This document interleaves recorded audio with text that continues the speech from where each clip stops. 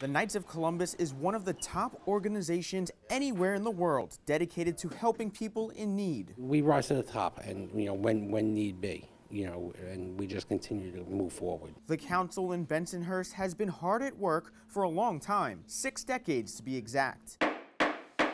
Council number 4884 in Brooklyn focuses on charity, unity, fraternity, and patriotism, the same values the lay charity practices around the globe. The Knights of Columbus has been dubbed the right hand of the church by Pope John Paul, and we live up to that. One way they're living up to that title, bringing joy to children and those with developmental disabilities. The Bensonhurst Knights host summer picnics and Christmas parties, handing out presents that make every child smile. You should see their faces when they get exactly what they want from Santa Claus.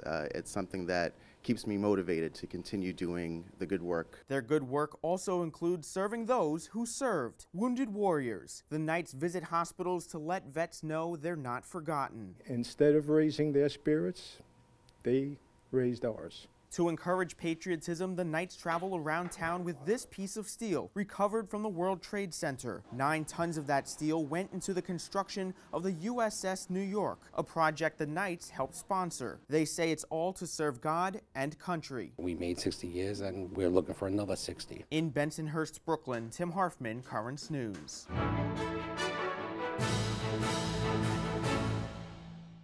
If you're watching Currents News on YouTube, be sure to hit the subscribe button and then click on the bell to get instant updates about all of our newest content, because we are putting your faith in the news.